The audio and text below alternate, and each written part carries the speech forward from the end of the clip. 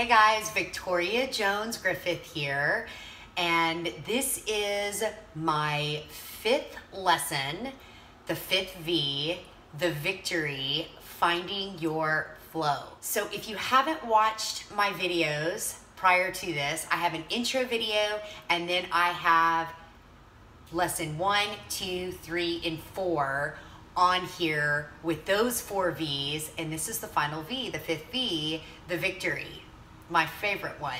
All of my 5 V's are included at the end of my book that is up on Amazon, Victorious, and each of them we've got the lesson, we've got the description, and then I've got a practice in there.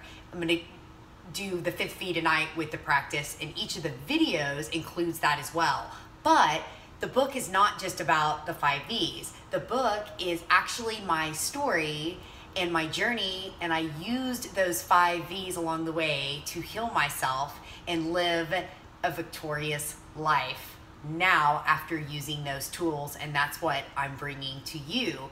Because for 20 years, I focused on the physical workouts and the nutrition, but still wasn't digging deep enough to figure out why I wasn't feeling good. And that was because there were lots of things internally that were going on that I had to let go of. And if you guys haven't read my book, I encourage you to pick it up, but I am a survivor, not a victim, of sexual abuse, assault, and physical abuse from different people, and it was a cycle that I was repeating, and I finally learned how to break that cycle. So even as a health and wellness professional, I was still suffering internally with a lot of these things that I talk about in my book. So again, if you are not a victim of sexual assault or abuse, then this book I feel will still resonate, and my story will still resonate with you if you have ever found yourself in a victimhood state of not feeling good enough, feeling like you're damaged goods, that you have to be perfect. It all goes back to that, and that's what sent me on that journey or that cycle of abuse to myself and at the hands of others. And my story is how I turned that around and went from victim to victory. So let's review the 5 V's real quick. The first V is the victimhood. I talked about how we have to get out of that mindset where that inner critic is telling us we are not good enough, we are not worthy enough, we are damaged goods, we feel stuck and we can't move forward. So we have to get out of victimhood. The second V is the validation, and those were part of my tools and methods and techniques that I used in order to learn how to love myself. My journaling, I encourage love notes to yourself, sticky notes on the mirror. I share all that in lesson number 2, the validation.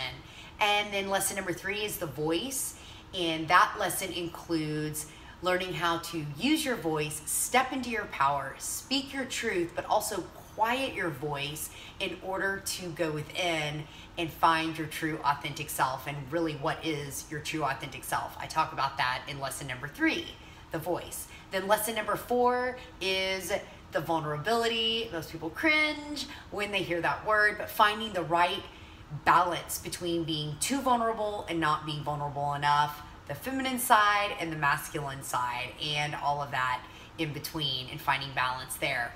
And then the 5th V, yay, is what I'm talking about on this video, and that is the victory and finding your flow. So let's dive in. What is the flow?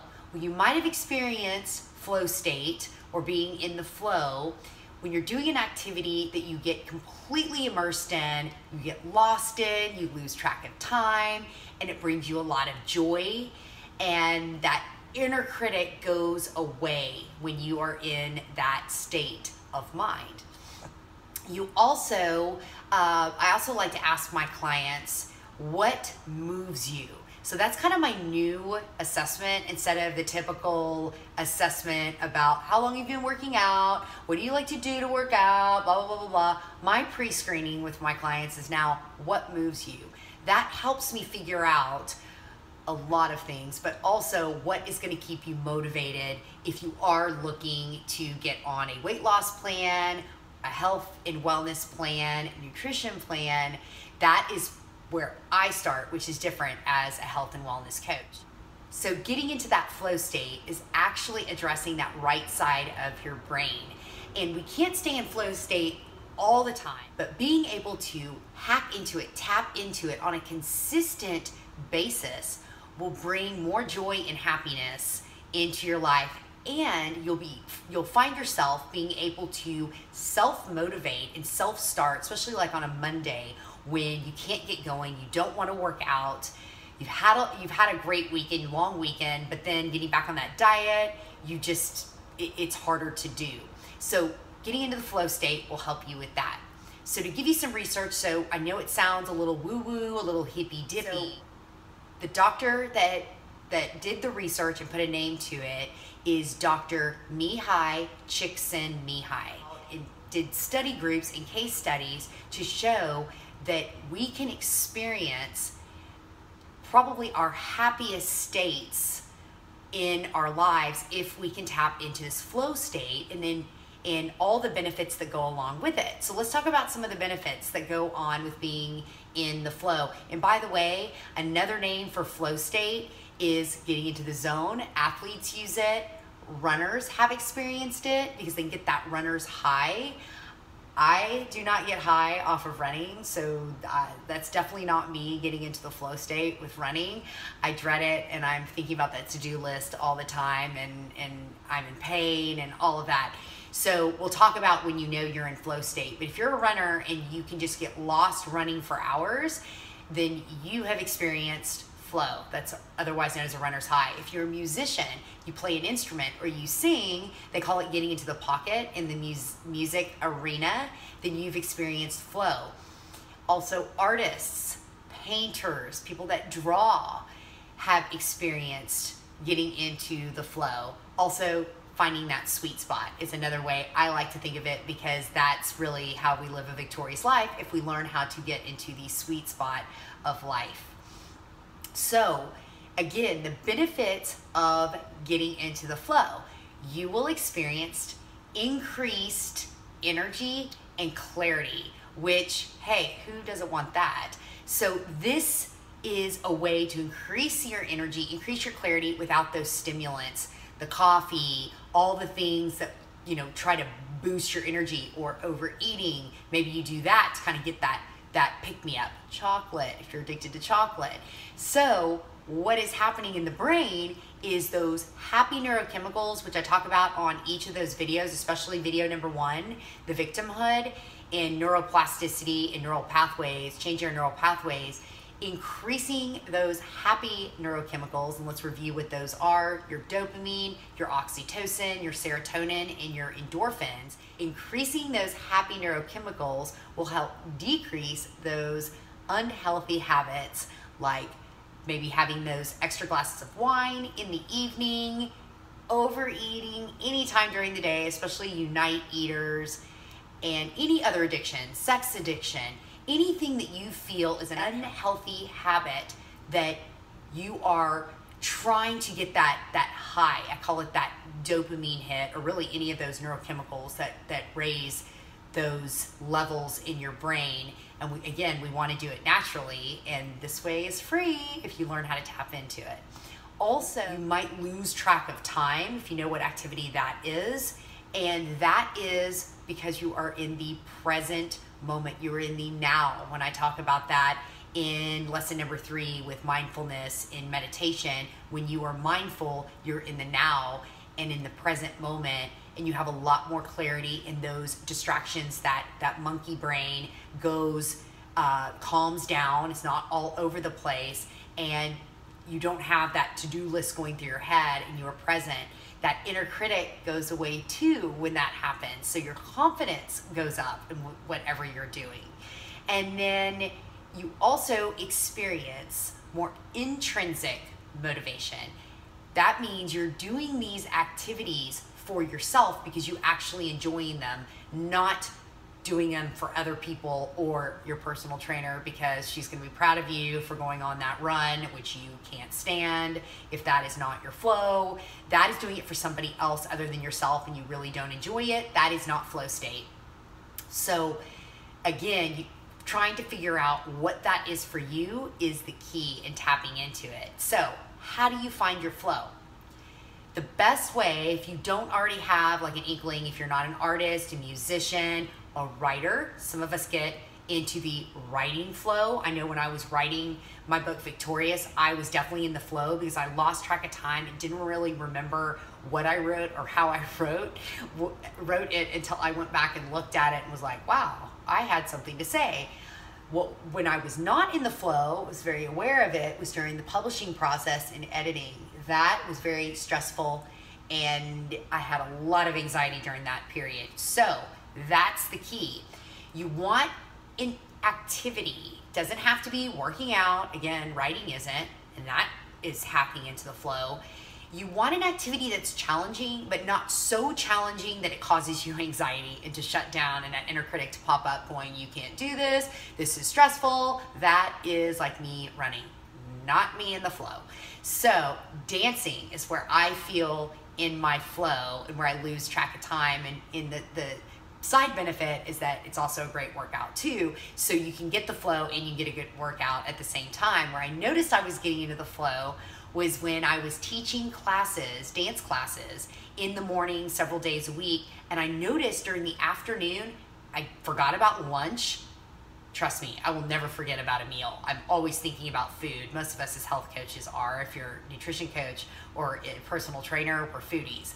I never forget a meal. But after teaching a class that got me into the flow, I forgot about lunch. It was not that I recommend it, but it was kind of cool. I wasn't mindless eating and I was more productive. I got so many errands run after that. My clients even noticed it because I'd come in and not be tied to their workout program like this and forgetting it.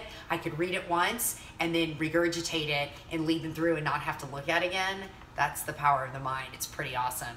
So more efficiency in work, who doesn't want that? And then a joyful kind of giddy state of mind with your clients, with your family, at work, when you go back to work. So that's when I noticed there was something going on and did the research and figured it out. It's flow states. So again, like I said earlier, you can't stay in the flow all the time, but hacking it into it, tapping into it consistently will keep those levels up of happiness and joy during the week and the other days that you might not be doing that activity. So again, how you find it, if you don't know what yours is go take a class. You could go to a meetup group or a networking event that is free and start experimenting. I know there's a park here in Dallas that does like Friday night ballroom dancing, and they do a different type of dance every single week. And that, I've always wanted to go to that, but I've had clients or commitments. But that would be, that kind of piqued my interest. I've only done ballroom dancing once, but I know it's challenging. But really, if I'm doing it for fun, it's not going to stress me out. That could get me in the flow. Cooking. So again, it doesn't have to be a physical activity. Cooking, which stresses me out, might pique somebody else's interest, might get lost in it, and might realize, oh, I'm not actually eating when I'm cooking. I'm not overeating when I'm cooking. I'm enjoying it. I'm doing it for myself, not for others. I'm doing it for my pleasure. And gardening is another one. Being able to get outside, a lot of these flow patterns happen when you're outside in nature and like we're intended to be. Mountain climbing, hiking. I know a lot of people that get into the flow hiking, and I know we don't go out and just climb mountains, but even just going on a nature hike or going to the trail, again, you could just be walking and get into the flow. My artists out there, I have several clients that are artists that put the art to the wayside because they had jobs that they had to do, just like me and my job and putting dance to the wayside. I don't recommend that. I always say keep it up to these young girls. Don't give up your creative gifts. And by the way, we all have a creative side, and that's what I've been doing with my clients for over 20 years, is helping them unleash that. That is your feminine side. I talked about that last week on my 4th V, vulnerability. So when we tap into our feminine side, we find our creativity. We all have it. So back to tapping into it in my artists I see get lost in their art, or they might forget about time and look up and go, oh my gosh, I've got a session, I forgot, and you know, I need to they have to stop, or they end up rescheduling because they're so lost in the flow. And that is the only time where I'm like, okay, you can cancel on me because you're in the flow. I see what you're saying. Don't always use that as an excuse to cancel or reschedule a workout.